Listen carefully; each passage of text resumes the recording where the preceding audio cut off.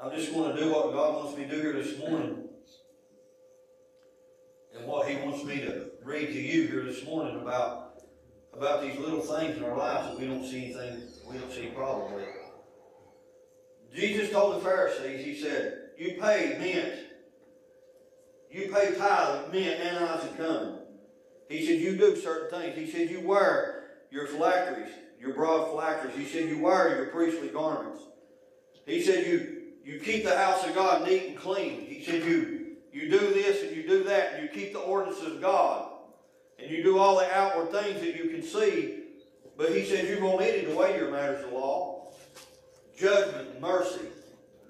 He said, these you ought to have done, and not to leave the other undone.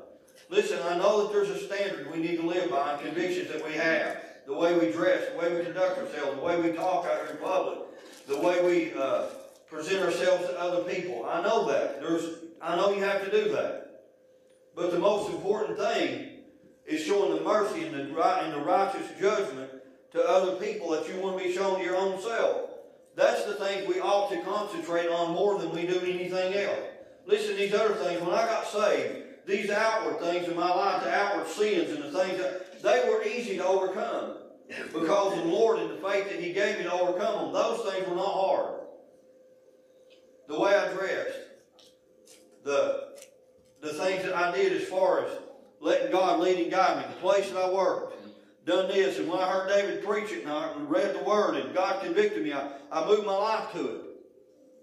I moved my life to this and that, and the convictions that God put upon me, those were the easy things. Those were kindergarten stuff. And I know some of us still ain't out of kindergarten. And I'm not trying to degrade you, I'm not trying to put you down. But if you cannot overcome the outward sins in your life that you know is hindering you, I'm talking about the addictions, I'm talking about all these other things, then you will never, ever, ever work on what's the most important thing. Is your character and your personality. You'll never work on that. Until you get these other things out of your life, you'll never work on that because those are the most important. And I realize and understand, you can wear your hair dragging the ground. You can wear dresses dragging the ground. Men can wear clothes that's not provocative. They can do all kinds of different things and not have the heart and not have the mercy upon people. And God would rather you have mercy than to do that, than to sacrifice. But He said, these you ought to have done, and not to leave the other undone. The most important thing in your life is you. It's getting you out of the way. That's what God's working on more than He is anything else in your life. And that's what He's trying to do. But remember something. When you got saved, you wasn't perfect. You may have got rid of the sins you know in your life, but you was not a perfect individual. It's only when you began to grow in the grace and knowledge of God, and you looked at things through the eyes of God and through the Word, then you realize the things you were coming short of. When I look at how God loves me, and how He takes care of me, and what He does as far as dealing with me, I fall so short of that same thing with my own children. I try my very best for my kids to pray for them, and try to lead them, try to help them, and try to guide them, even the ones that's out under my roof, even the ones that's above 18. I still try to help them if I can. And I still pray for them. But listen to me though, this is what I'm trying to tell you. I can't do that if there's things in my life that's hindering my prayer life to God. So what I'm going to go to is in 1 Kings, and start right here, and I'm going to read some things right here in 1 Kings. This is Solomon.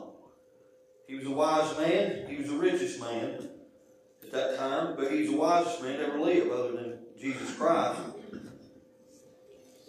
I want to go to verse 2. 1 Kings 3:2. Only the people sacrificed in high places, because there was no house built in the name of the Lord until those days. And Solomon loved the Lord, walking in the statutes of his David his father. Only he sacrificed and burnt incense in high places. And the king went to Gibeon to sacrifice there, for that was the great high place. 1,000 burnt offerings did Solomon offer upon that altar. Dear Heavenly Father, we come to you this day, and we thank you, Lord, for all that you do. But God, help us realize one thing. We have to bring an offering in a place, God, where you require it. God, not anywhere we want to, but God, where you require it. and how you require it. Lord, with a broken, contrite spirit, God, you won't accept anything else and anything less. But Lord, we just ask you, God, to speak to our hearts. Help us, Lord, lead us and guide us through this message this morning. And help us, Lord, I pray, to receive this word and apply it to our lives. God, I thank you for what you've already shown me through it as I study this out. God, I can't help these people, Lord, if I'm living contrary to what I'm trying to preach. Help me, Lord, I pray, to live according to this word. It's in Jesus Christ I pray. Amen. You'll find something right here in this word. The high places. It was wrong for people to sacrifice in high places or under trees. It had to be in the open. God's altar couldn't be under trees or under groves. It couldn't be that way. Turn your Bible to 2 Kings 14. 2 Kings 14. In the second year of Joash, son of Joahaz, king of Israel, reigned Amaziah, the son of Joash, king of Judah. He was 25 years old when he began to reign. He reigned 29 years in Jerusalem, and his mother's name was Jehoiadan of Jerusalem. And he did that which was right in the sight of the Lord. Yet not like David his father, he did according to all things that Joash his father did. Howbeit, the high places were not taken away, as yet the people did sacrifice and burn incense on the high places. Turn your Bibles over here, if you will, now to chapter 15. Verse 1. In the 27th year of Jeroboam, king of Israel, began Azariah, son of Amaziah, king of Judah, to reign. 16 years old was he when he began to reign. He reigned 52 years in Jerusalem. His mother's name was Jecoliah of Jerusalem. He did that which was right in the sight of the Lord, according to all that his father Amaziah had done, save that the high places were not removed. The people sacrificed and burnt incense still on the high places. Now turn your Bible over here, if you will, to chapter 18. Now it came to pass in the 3rd year of Hoshea, son of Elah, king of Israel, that Hezekiah, the son of Ahaz, king of Judah, began to reign. 25 years old was he when he began to reign, and he reigned 29 years in Jerusalem. His mother's name also was Abi, the daughter of Zechariah. And he did that which was right in the sight of the Lord, according to all that David his father did. Listen, he went back to David. See, all the rest of these didn't. But now Hezekiah went back and done all that his father David had done. Listen, he had fathers before David, but he went back. We need to go back and seek the old path. Amen. The right way. The exact way. Not partial way, but the exact way. But look at what he did. He removed the high places. You listen to that right there, Hezekiah. He removed the high places. This man put his foot down, and he went back to where David was, not Solomon, not any of the kings before him, but Hezekiah went back to David. And he removed all of the high places and all the images and the groves and come down. But look what he did to him, though. But look what God did to Hezekiah. And cut down the groves and break in pieces the brazen serpent Moses made, for unto those days the children of Israel did burn incense to it. And he called it Neshutan. He trusted in the Lord God of Israel, so that after him was none like him among all the kings of Judah, nor any that were before him. You listen to that, for he clave to the Lord, and departed not from following him, but kept his commandments which the Lord commanded Moses. And the Lord was with him, and he prospered whithersoever he went forth, and he rebelled against the king of Assyria, and served him not. Hezekiah went all out. Are you all in? You ever heard those, you all in? I'm all in. Hezekiah was all in. He said, God, I'm giving it all. I'm going back to the old path. I'm going back to the way it was when King David was reigning. Not when Solomon reigned, not when this. Listen to me, Solomon never got rid of the high places. Yeah, he's the wisest man to ever live, and God blessed him so immensely. He said, Solomon, what shall I give you? And he said, I need wisdom, God, to judge these people, because Solomon was only a teenager when he became king. He said, I don't have the wisdom to judge these people, God. He said, I want wisdom to be able to judge these people right. And it pleased God what Solomon said. Even though he still had the high places. And even though he burnt 1,000 burnt offerings in the highest place he could go to. And you said, well, why did God not? Listen to me. When I first got saved, there was things in my life that God knew wasn't right. He knew they wasn't right. But God was going to do that in His time. And when I got saved and I began to grow in the grace and knowledge of God, God began to reveal these things in my life, the high places, the groves, the images, all the things that I used to worship. And He began to work upon me and wanted to get all these things out of my life, just like He does yours. Because you know what's going to happen? If you leave those in your life, somewhere as a young Christian, you're going to grow, and you're going to have to grow in the grace and knowledge of God. And somewhere, if you don't get those out, those personality flaws, those character flaws, those deep ingrained things in your life that you don't see that they're a sin to you. Listen to me. I have things in my life that's a greater sin than the outward things that I do. They are. There's times in my life that I've sinned a more grievous sin than I would if I come in here wearing a pair of shorts. Because you see, there's some things, listen to me, I have conviction of that, but I'm telling you this.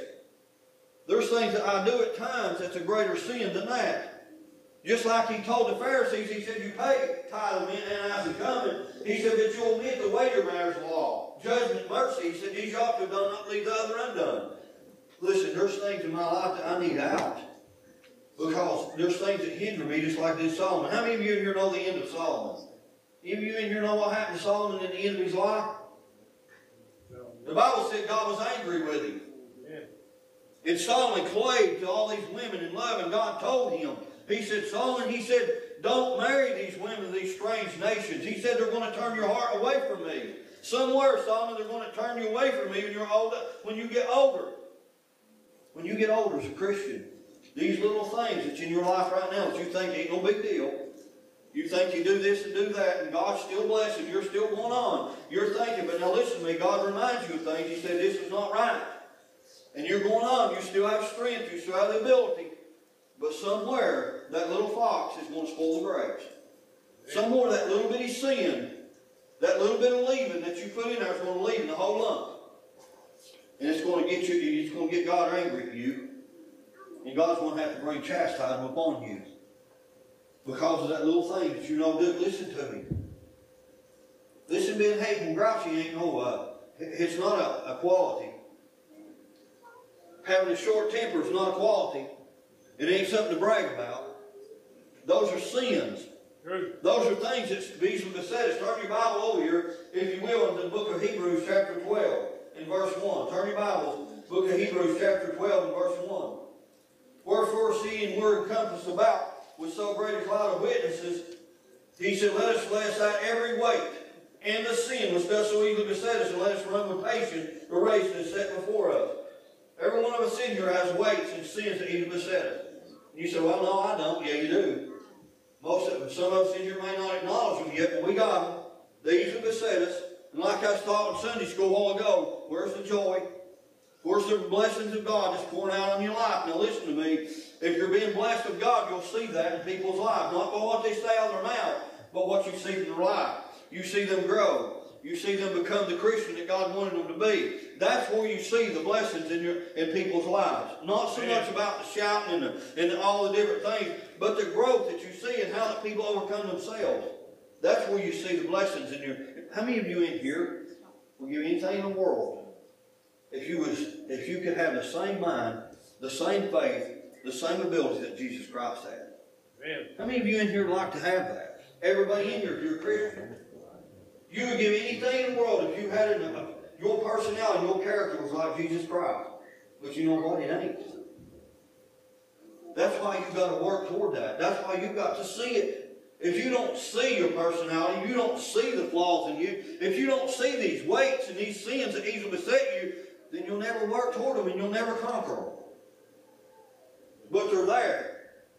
What hinders? Listen, you can see the sin in your life that easily besets you, and you struggle with more than you do anything else. If you ask God and say, God, why is that there, and how do I overcome that? He'll show you. If you recognize that it's a problem, and you recognize it's sin in your life, and you recognize it's a weight that holds you down, every time you want to do something for God, it just weights you down. It might be covetousness. It might be every time you want to do something for God, you get your mind distracted on worldly things. Whatever it is, you look at it and you recognize it. Satan, the enemy, is right there. Solomon, and all these other kings, Jehoshaphat had a flaw in his character. He liked making friendships with people, and he did not look at their spiritual condition. All he looked at was the natural part of them, and he never looked at their spiritual condition. And it was a downfall. And it costed him in the end, because that's his last act. But you know why? He was a good king. He done all the things. He sent teachers throughout Israel to teach them the Word of God. He loved the Lord and walked in all the ways. But there was one thing that Jehoshaphat always, even to the very end of his life, he made friendships and things with people that did not love God. That was unspiritual people that hindered him. And God at one time was going to kill him for it. When he come back from Ahab, a wicked man. And Jehoshaphat went to battle with that guy, and he took all his people and went to battle with him. And you know the story. And they was going to kill Jehoshaphat, but God was with him. And they killed Ahab that day so that God's prophecy would be fulfilled. But when Jehoshaphat was coming back to Israel, when he was coming back to Jerusalem, because see, he was the king of Judah. Ahab was the king of Israel. That got divided. The kingdom got divided when Solomon during his reign, God divided the kingdom of Israel into two kingdoms, Judah and Israel. So he was with the king of Israel, was a wicked man. And when he was coming back, a seer met him by the road and said, "O king," he said, "why do you love them that hate God?" He said, "The wrath of God's upon you." And he said, "Nevertheless," he said, "there's good things found in thee." So he didn't kill him. But he warned him. But you know what? He warned him, but he still never got that out of his spirit. He never got that out of his personality. Because it got to him at the end of it, and that's the only act you've seen of Jehoshaphat. Is all the ships that he built. And then God destroyed them all. And then he slept with his fathers. That was his last act. His last act was act of rebellion. Just was. I'm just telling you right now, but he's a good king. He done things what was right in the eyes of God. And you better realize, don't take, because you're serving the Lord, and everything's going good in your life, and you're still doing this, and you're still doing that. Don't take that as God has forgotten about these things in your life that's besetting you. Amen. Don't forget, and forget, because somewhere, if you put them aside, listen to me, Solomon thought no big deal, man. He had wisdom above everybody on the earth. God talked to him, spoke to him, and gave him wisdom above every man upon the earth. The Queen of Sheba came from the uttermost parts of the earth to hear the wisdom of Solomon. And she brought all kinds of gifts of gold and silver and myrrh and all kinds of precious ointments and apes and peacocks and all these things. And she brought all this and brought it to Solomon. Because you know why? Because God said, "You never asked for riches." He said, "I'm going to give it to you." And he put it upon the heart of all these people in these countries to bring Solomon gold and silver and brass and tin and all kinds of precious gems and all kinds of things. And he was the richest man that ever lived in the world at that time. Because God said he would. But you know what he also told him? He said, but he never promised him long life. You know why God didn't promise Solomon long life? Because he knew the deep flaws in Solomon's character. Where did he get them from? Dad. He got them from Dad. Listen, David had 300 wives and concubines. Now, why a man needs 300 wives and concubines, I have no idea. But I want to tell you this. Solomon had 1,000. And you said, well, David was pretty. Listen to me, Solomon had 1,000. You see, Solomon did not have control like his father David. Listen, in the end, David had control. He had Abishag, a young Shunammite girl. Probably no doubt she was probably a young teenager. And David never touched her in any inappropriate way. But she laid in his bosom to keep him warm because he was an old man and he could not get no heat. How many of you in here know what that's like? You cover up, you put all these covers on you, and you still can't get warm. And certain people can't because they're on certain blood thinners and different things like that. You freeze so easy. Well, David was that way, but he never touched that young Shunammite girl, Abishag. You know what? But Solomon never had control. Solomon could not control those things, and he began to marry every woman he thought was pretty, every woman that was of a different nationality, and he thought was just different. He would marry her. And the Bible said he clave to them in love. Did he love them? I doubt it. He probably lusted after most of them, but this is what I'm trying to tell you though. Look where it got Solomon at. But you know where it started? The high places. That little sin that Solomon never thought much about. Those little things that some of the other kings never thought much about, Jehoshaphat. They never thought much about this. You know why? Because you're in that culture. You're in a culture where you don't think much about certain things that goes on in the church. Because it's been on so long, you don't see nothing wrong with it. There's nobody sees anything wrong anymore with certain things in the church. And you say, well, there was a preacher one time got rebuked.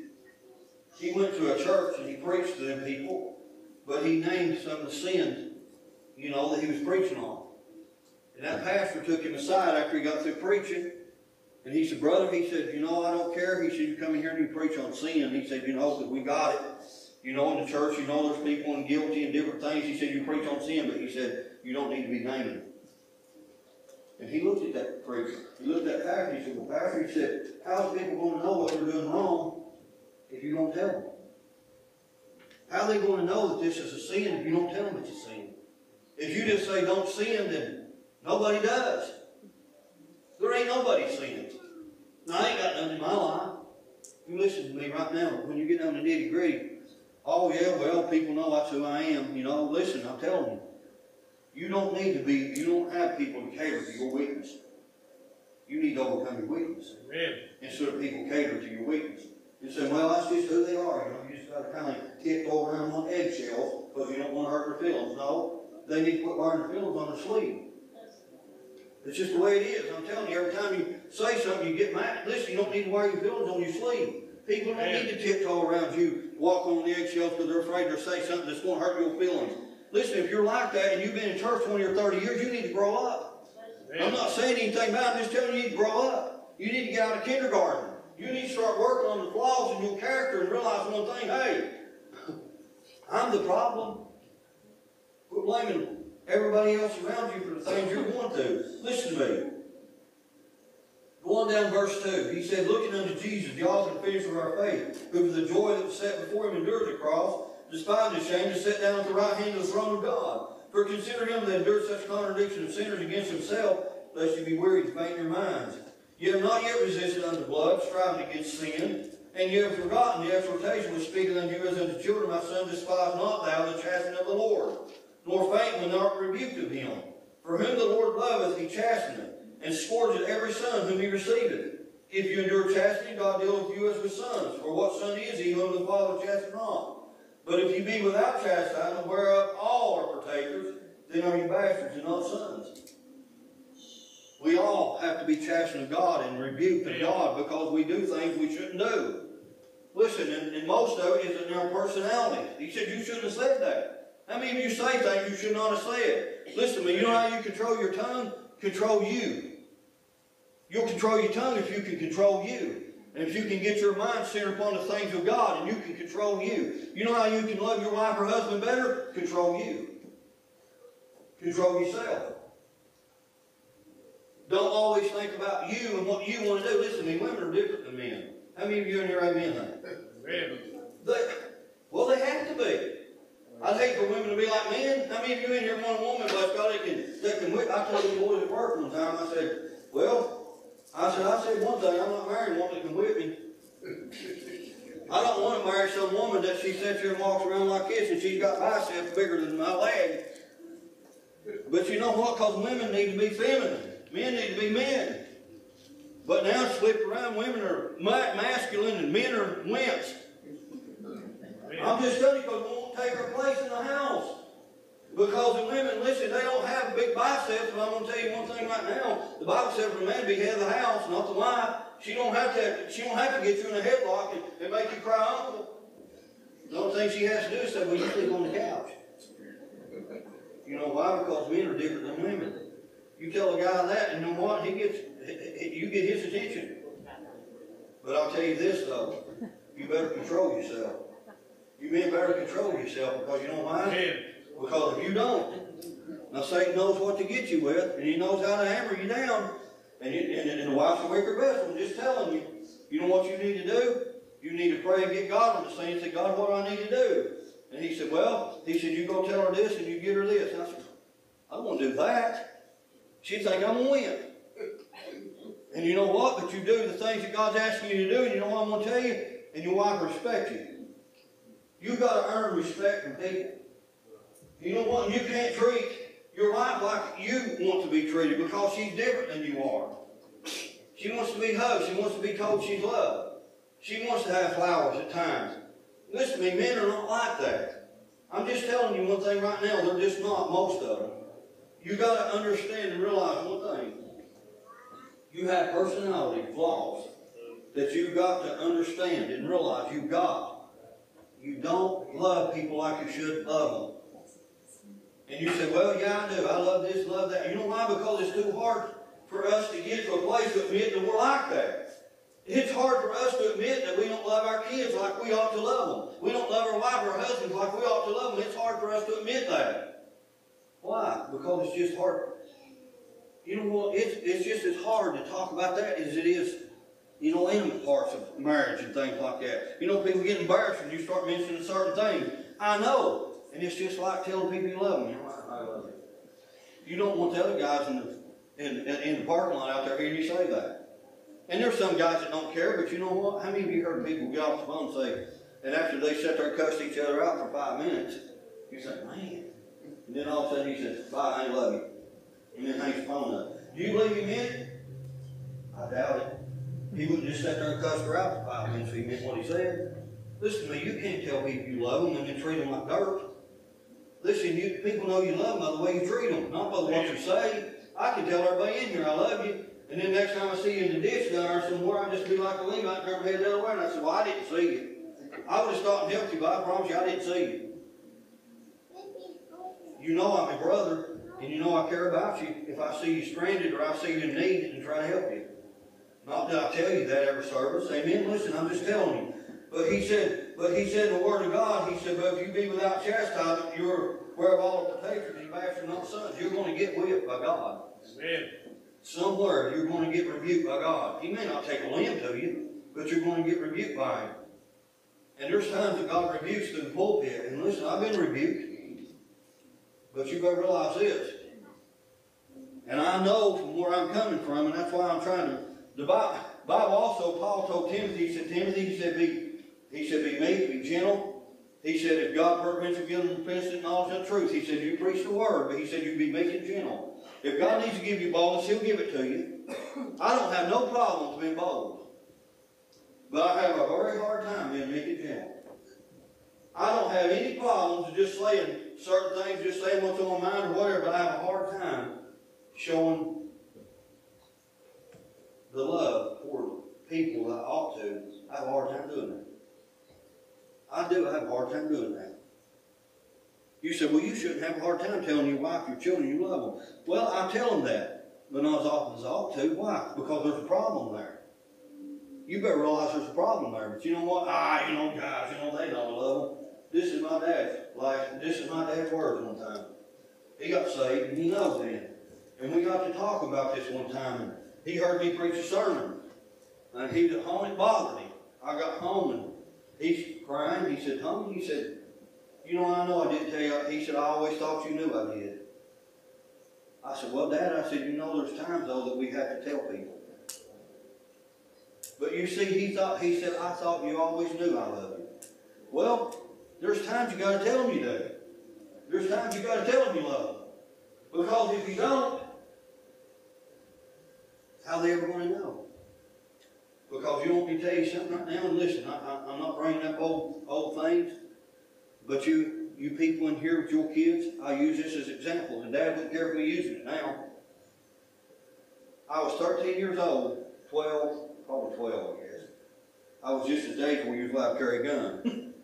You could carry a gun. You go hunting. I was 12 years old. Dad never took me. He said, you be careful. And he said, you keep that barrel pointed away from it. Listen to me, I never took no hunter education courses. I got grandfathered into it. Amen.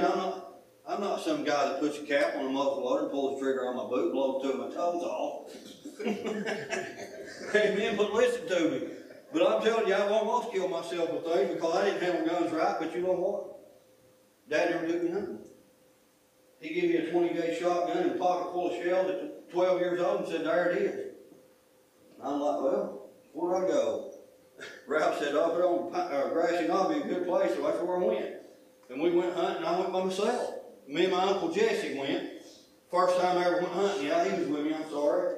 But you know what? Dad never took me hunting.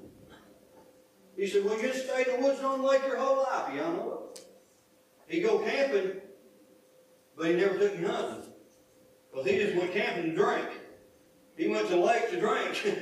Hey, man, I put more chicken liver on a trot line than you put in this room. You know why? Because Dad sat back in the back of the boat and he'd do this and that, and we'd do all the work and do everything else in the world. And you know what it was? It was work to us, and it wasn't no fun. It wasn't no fun to us. And you know what? Just like my boys, there's some things ain't no fun to them, so what's the point? I'm not going to waste my time going somewhere and doing something for them if they ain't going to enjoy that. But you know what? You've got to spend time with people, and then they know you love them. My boys want me to spend every 24/7 with them. I can't do that. But I try my best to do the things I can do with them and listen. Because somewhere, them boys are going to pass it on. And I'm doing it. And I'm setting a bad example. I'm setting a bad example. You said, why are you setting a bad example? Because I'm not teaching my children about love like I ought to, and how you ought to love them. How you ought to love people. You say you're not? No, I ain't. I'm falling short when I look at the Word of God. And I'm not. You know how I know? It's because of the way God treats me. He said, "You do that." I said, "No, not God." You see, because I sat here in this pulpit this morning, and I was just reminiscing about things, and I was crying because of what God has done to me in the past. And He said, "You ever run your kids that way?" Very few times. I'm not setting a good example. Turn your Bibles over here, if you will, to the Word of God. He said in the book of Jeremiah, chapter 5, verse 30, "And wonderful and horrible things committed in the land. The prophets prophesy falsely, and the priests bear rule by their means. My people love to have it so. And what will you do in the end thereof?" You know what he's talking about? Prophets, and the priests bear rule by their means. They preach to you and teach to you what's all right with them. They teach you and preach to you things that's not right because they have a problem with it and they can't tell you. And so you know what they do? They pass it on down the line. And then you have people just like me as a dad. I can pass right on down the line the things that my dad taught me and my mom taught me. Not tell my kids and do this and do that and raise them up and not the way they ought to, and just pass it right on down the line. I see women that has overbearing personalities, and they pass it on to their children and their daughters. You know what they do? They try to run the home. They try to be the boss, and they try to do this, and it causes them problems when they get married and when it gets on down the road. And you know what happens? Then they have children, and then they pass it right on to their children. And then those women right there, they begin to do the same thing. They begin to want to be the boss in the family too. And then the men, they raise up people like I was before I got saved. You know what? Wouldn't take responsibility of my family. Made my wife get out and help me work and pay the bills and do everything else in the world. Listen, do what you want to do. But what I'm telling you is this: that's my responsibility. And you know what I did? And I just wasn't responsible. All I wanted to do is hunt and fish. I didn't care about anything else really much. I had a wife, and I just whatever. But that's all I wanted to do. I had no responsibilities, and I made her help me.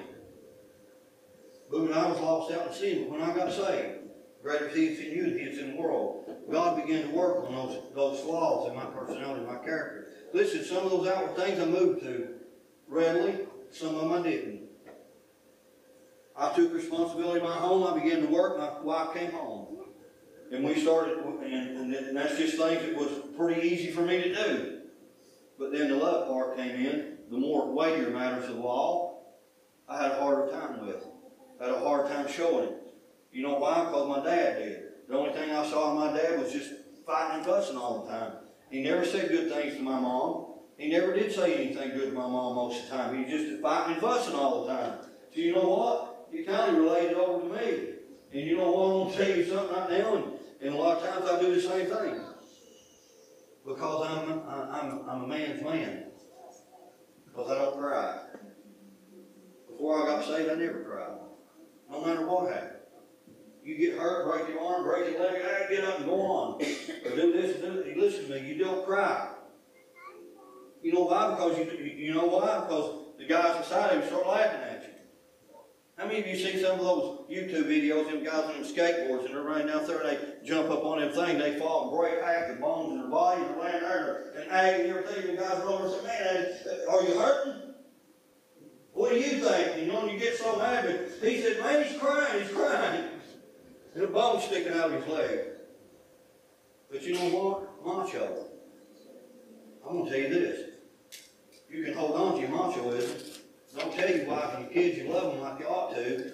And just keep doing that. But you know what you're doing? You know what you're doing? You're teaching your kids to do the same thing. And you don't have a good... Listen to me. Me and my wife... Some of you in this church think, man, you and your wife had the rockiest marriage I've ever seen. We may have, and we've been through some rough times. We've been married 31 years. But you know what? Most of it's because of me.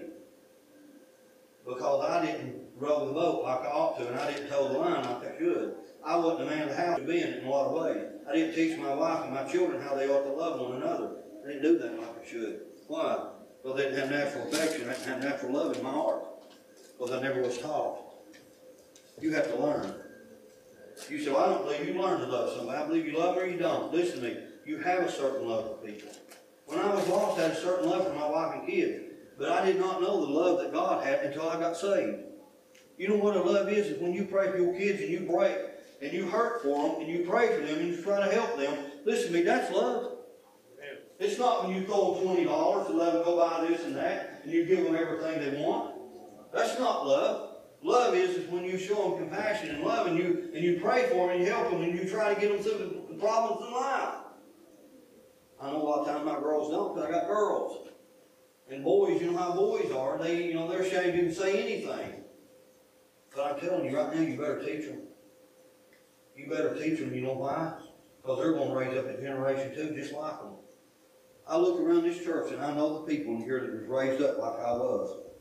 And that's the reason why that you argue a lot. That's why marriage is in here where you argue a lot, you fuss and fight a lot. You go through certain things. That's the reason why. It's because you cannot show the love you need to show because you think it's weak. You men in here won't take the lead in your home and show your wife the love you need to show to them because it shows a sign of weakness. You say, well, I'm head of the house. She ought to be in subjection to me. I know that's what the Word of God says, but let me ask you something right now. Are you the head of the house and lead them in spiritual in the spiritual leadership and love through your home? Are you doing that? No, you're not. You want the wife to tow the boat, but you don't want to tow the boat. You want them to do all their part and be in subjection to everything and listen to everything you say, but you don't want to win their respect and tell them you love them and you appreciate them. You know, when I was telling you about when I stop and I get my wife a rose and it's for, not on Valentine's Day. They always expect that, or on their birthdays or whatever. But you know what? It's when God tells you to do it. But what about when you just do it because it's in your heart to do it? That's what I'm talking about. I'm not talking about when God tells you to do something. Listen, if God speaks to you, Chris, and tells you to give me $20, you won't give me $20? If you know it's God telling you to do it? All right, well, what if you see Shane back there and he's walking down the road, he's got a gas truck, and he's walking to the store? Is it going to be natural affection and love in your heart and you stop and give Shane $20, put gas in his truck so he don't have to walk?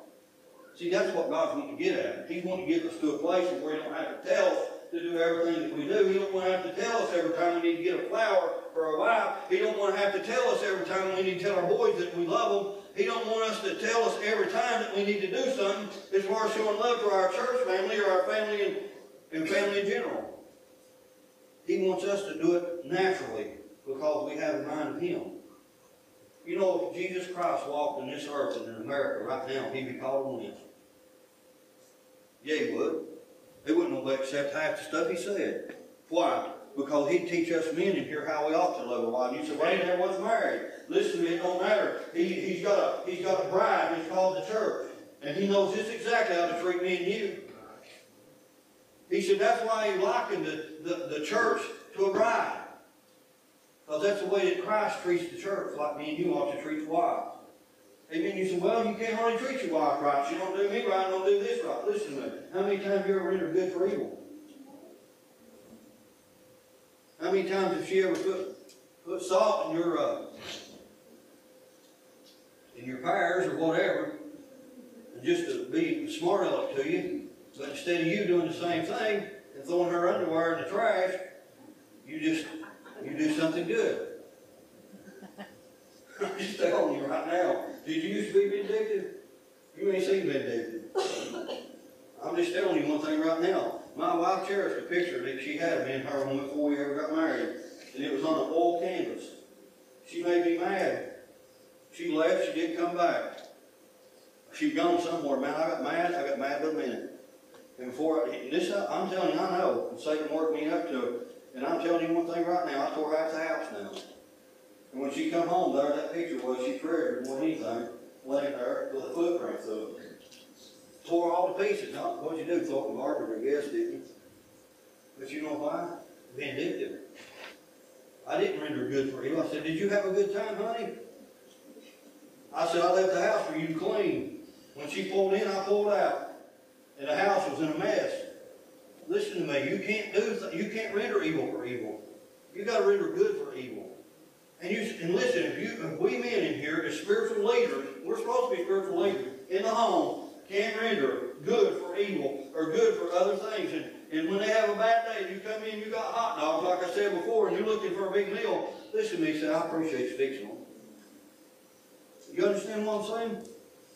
You better be the big guy. You better be the big guy. Amen? I know I'm coming too close. And I know sometimes maybe we lack things, but this is a serious thing. And I've said it before. I'm telling you one thing right now. You know why churches don't have the love they show out here in the world like they should? It's because people like me and other men in the church, listen to me, even elders of the church, they're hateful, grouchy. Their people won't come to church with them because every time you see them, you need to get to church. Well, I know that, Dad. Every time I ask you, you come up with some excuse. Now, how's people going to come to church and you acting that way? How are they going to come to church and you telling them that? They're not. Until you learn how to love them and how to talk to them, they're never going to do anything. But you know what? There's people that'll go to their grave being a hateful, cantankerous old fart. And you say that, and you say, well, you shouldn't use that. That's what my girls give me for her birthday card one year. And it wasn't because I was old and cantankerous and everything else. But you know what? My daughter wrote me a card for Christmas. And they've been a lot of strain in our relationship. She wrote me a card at Christmas, brought tears to my eyes. Because I realized one thing. I've grown in some areas. And I've been more patient with people than I have in the past, but I still don't have the patience I need. But you know what? You have to build you have to gain people's trust in you. And you can't do it tearing it down every time you see them. I'm just telling you. I hope and pray that you realize these little things in our life we think is no big deal are the ones that will get us in the end. Amen. Appreciate all of you. Anybody here got a word before you dismiss in prayer? Anybody at all? I appreciate all of you coming this morning. Continue to pray for Bill Mackey. Continue to pray for Brother David up there. And just going to be a process of time there. But God knows all things. He knows what He's doing. I don't. In church, we need to be, I know we got love in this church, and I know that a lot of people say that. But you know what? Do not compare yourself to the church down the road. Don't compare yourself to the guy sitting the pew beside of you. You need to compare yourself to the Word of God. That's what I got to do.